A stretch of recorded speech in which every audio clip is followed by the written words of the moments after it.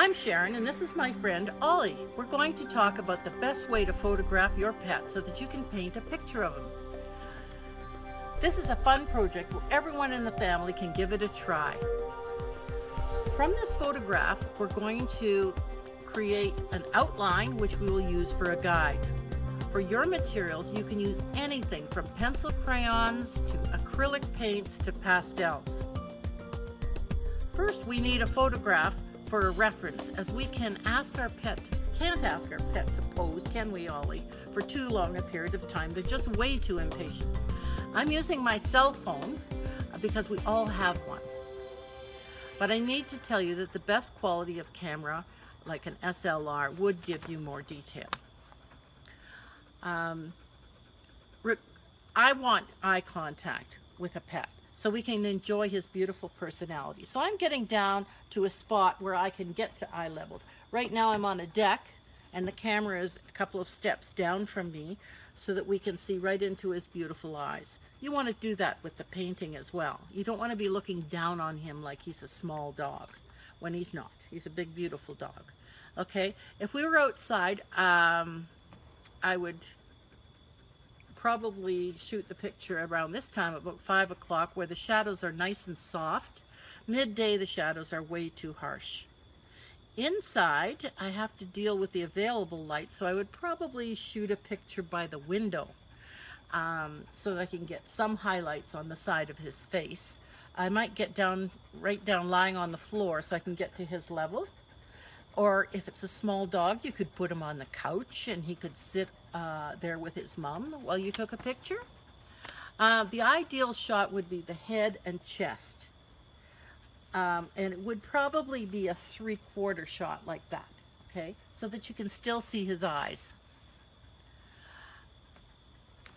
The dog is going to be very much aware of the camera, and sometimes it helps to have a friend available to distract him. You don't really want him with his mouth open if you can avoid it, because it's very difficult to paint. So if you find a friend who can make a sudden noise or show a treat, that might get him to close his mouth.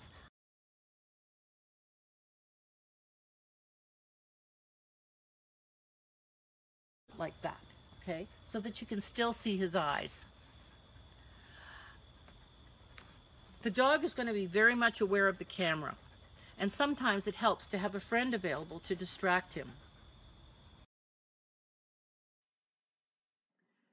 Here are some examples of what I'm talking about. We have personal contact with the pet. So important, especially when they're yours. I usually print off at 11 by 14. It'll be the reference photo for the rest of your project. It's not so small that you can't get detail, and it's not so big that it's expensive to frame. Well, stand by, because once your image has been put to paper, you can easily transfer it to your painting, and this will provide you with an excellent outline that everybody in the family can use. I'll meet you back at the studio.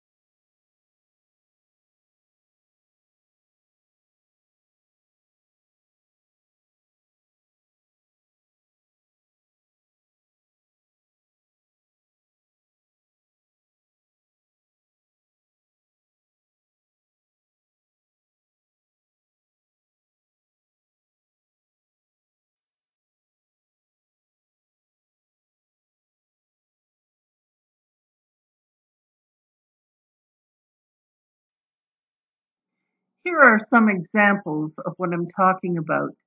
We have personal contact with these pets. So important, especially when they're yours.